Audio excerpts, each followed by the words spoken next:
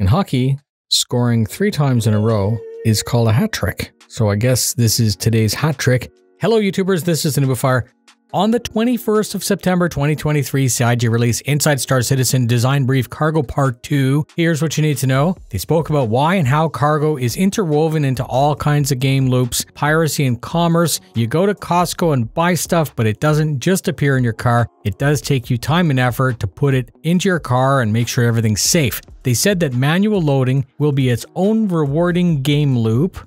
Jared appeared with a new hairdo. Part 2 would be about the future of cargo and inventory. No more magic bag like a normal MMO. Inventory will be physical, just like in real life. Persistence is critical, and you'll be storing stuff in your hangar, and you will be using the freight elevator to move it around. You want a bunch of stuff moved? Dump all of it into a new box, and then move that box onto the ship with the elevator.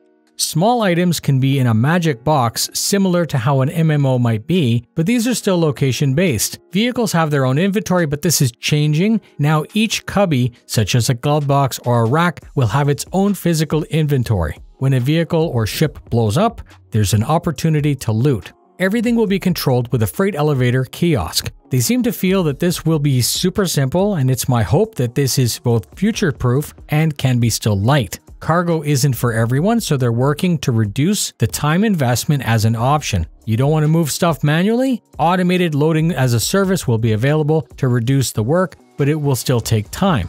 Balance will be ongoing, and they spoke about the concept of risk-reward as we've been told since Kickstarter. Finally, unique item recovery is being addressed. You'll lose a paid or unique item, and that pisses people off. They're talking about adding a lost and found to the hab. They didn't specify when this would be added, but it's nice that they're thinking about it. That's it. Thank you very much for spending your time with me. Fly safe, and I'll see you in the verse.